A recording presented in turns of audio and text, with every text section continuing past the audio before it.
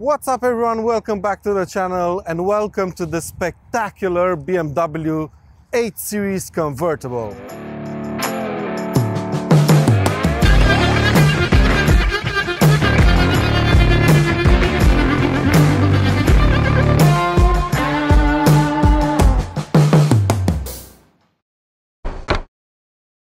Thanks to my friends at BMW Romania, today I'm driving the M850i variant of the 8 Series Cabrio, and just look at it, it's simply stunning. And in today's video I want to find out if this car is a proper BMW flagship or if it's just a rebadged 6 Series like some people seem to suggest.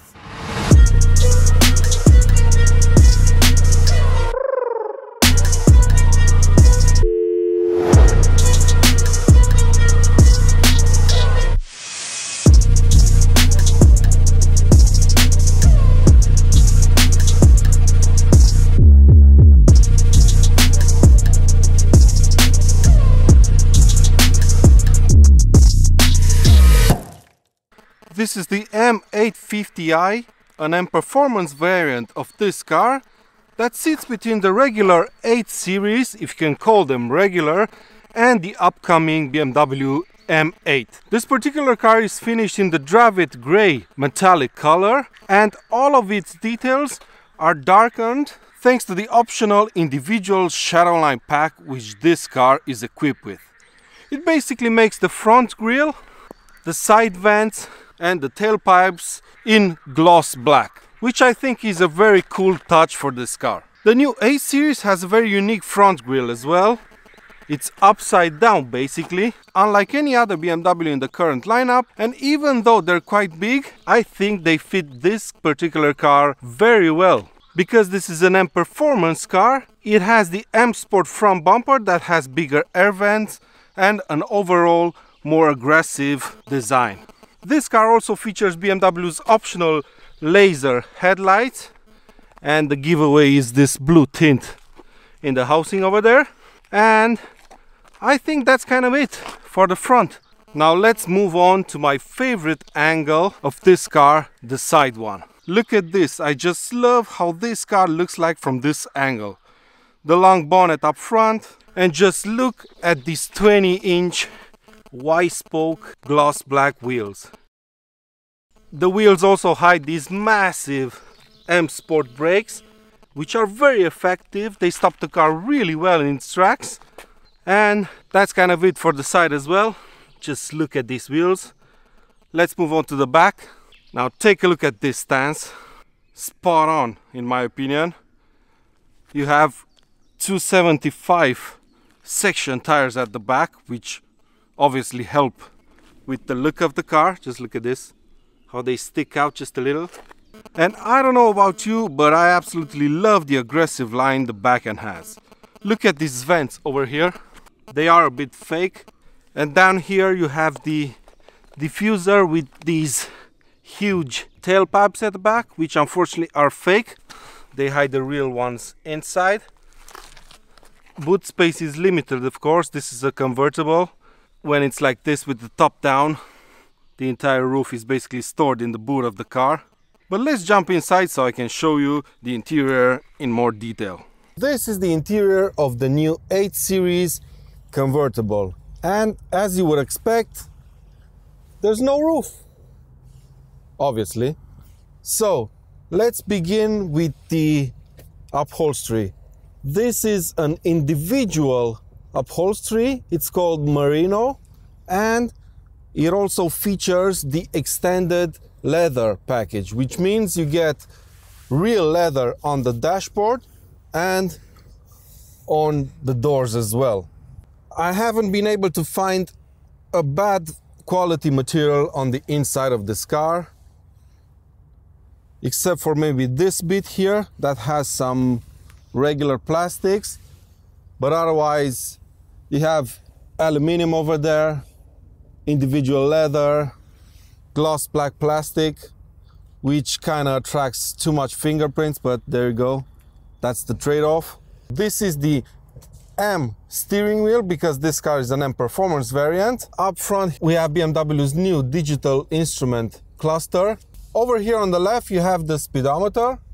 In the middle, there's the map. You can't really change that. And on the right, inside the rev counter, that's the place where you can show various information from the onboard computer of the car. This is the average fuel consumption, total mileage, a G-force meter for some reason, and sport dials. But that's kind of it. The new 8 Series doesn't have anything different on the instrument cluster compared to the 3 Series or X5 that I drove last year. This car also has the Bowers & Wilkins sound system, and it's really good, let me tell you. Moving on, same as the 3 Series, X5 Z4, the infotainment system, you guys already know it. This is the homepage. It's basically like an Android device. You can add big widgets, small widgets. There you go. And down here we have the shifter, this knob that you control the infotainment system with, and the volume control in crafted clarity crystals. And I think this is really cool. You can see the 8 Series logo inside of that. But other than that, this is all standard stuff you can find on other BMWs. What you can't find in other BMWs are these 3 buttons over here. With this one, obviously, you can retract and put back the roof of the car. And these 2, they're basically neck warmers. You press this button and from over here, the seat starts blowing warm air onto your neck, which is really useful, especially on a day like today. And beside all of that, this car also has a package that not only heats the front seats, right? But it also heats the armrest on the door and this armrest over here, which again is very useful for a convertible, especially in weather like this. I'm not gonna jump in the back seat because look at that. I'm never gonna fit in there, so it's kind of pointless. Yeah, but that's kind of it for the interior. Let's put the roof up and see how this car drives.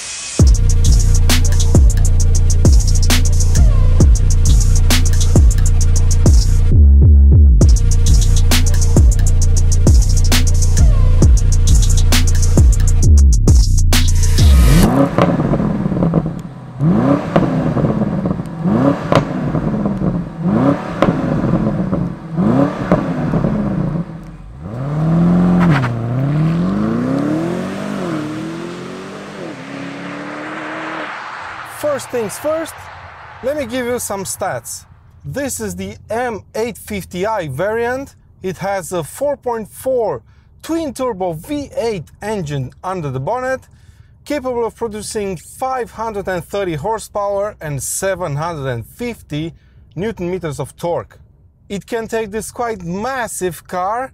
It weighs a smidge above 2 tons, from 0 to 100 kilometers per hour in just 3.9 seconds. Power goes to all 4 wheels via BMW's all-wheel drive system called xDrive, and the only gearbox you can have in this car is the already famous, at least in BMWs, ZF 8-speed automatic transmission.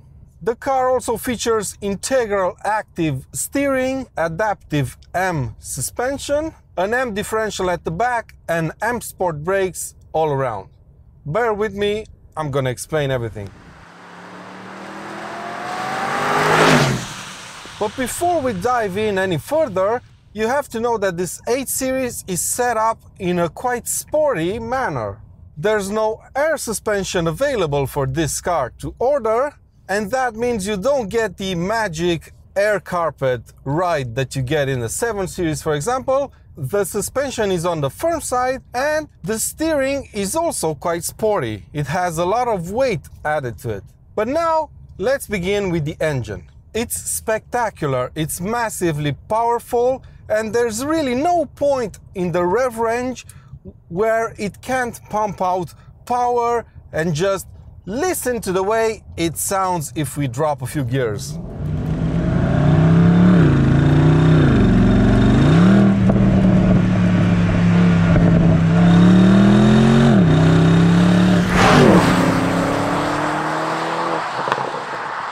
And to my ears at least, the fake sound that's being pumped through the speakers of BMWs has changed in this new 8 Series.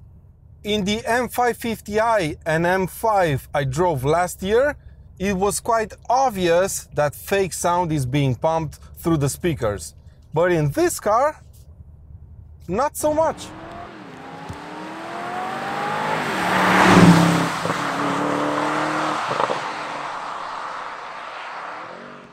It is spectacular, this engine. Insane. And because this is a soft top convertible, it's not as well insulated from the outside as a coupe, for example. It makes that engine and that exhaust more exciting than, and I'm gonna get a lot of hate for saying this, than the ones in the M5 I drove last year. It really does.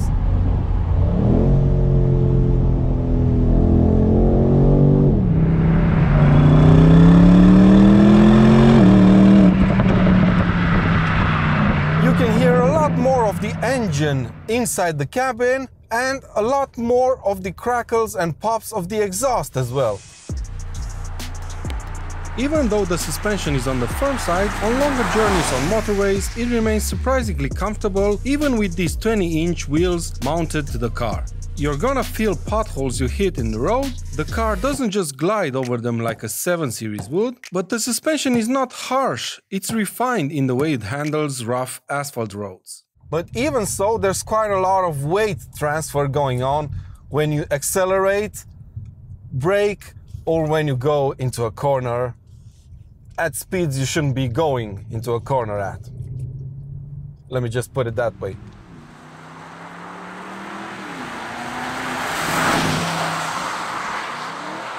As I've mentioned earlier, this car has integral active steering, which basically lets all 4 wheels of the car turn. The back wheels will turn opposite to the front ones at speeds up to 72 km per hour to make the car easier to maneuver, and above that figure, 72 km per hour, the back wheels turn in the same direction as the front ones to provide more high-speed stability. However, in Sport and Sport Plus mode, the threshold increases to 88 km per hour, and that makes this car feel like a 3 Series around bends. It's so agile and so quick to turn in that you'll instantly forget that you're driving a 5-meter-long 2-door coupe. Turn-in requires less steering lock, the car reacts quickly to your inputs, and you can precisely place it on the road. And now we're at the point where I'm supposed to find a couple of things that I don't really like about the car I'm driving. Well, I have to be honest that I'm quite struggling to find issues with this car because I absolutely adore it. So I'm gonna have to resort to nitpicking for this one. So, first, there's some questionable plastics below the infotainment system that just stick out when put together with the other high-quality materials on the inside. Then there's the amount of fake vents on the exterior. They look great design-wise, but I wish they had another purpose other than aesthetics. And the last thing on my list is the fact that this car doesn't have any device that pushes the seat belts more to the front when you get inside the car, because it's quite a reach to get to the seatbelt, and yeah, it's a 150,000 euro car, and I would expect such things from such a car. So, to sum things up, I think this car is 100% worthy of being called a BMW flagship. It's bigger, more luxurious, and unique enough to justify that. So yes, my friends, this is a fantastic car equipped with a fantastic engine, and I would argue that if you want to buy an 8 Series, just go right ahead and buy the convertible. You don't lose any refinement, the car is pretty quiet anyway, and you don't even lose practicality because these back seats are pretty useless in the coupe as well. But on the other hand, you gain so much more. More engine noise, more wind in your hair if you have any, and a proper long-distance GT cruiser experience.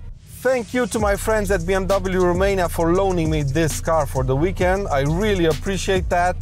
Thank you guys for watching, and please give this video a thumbs up if you enjoyed it. And make sure you're subscribed for plenty more videos to come. And until next time, take good care of yourselves, and I'll see you around.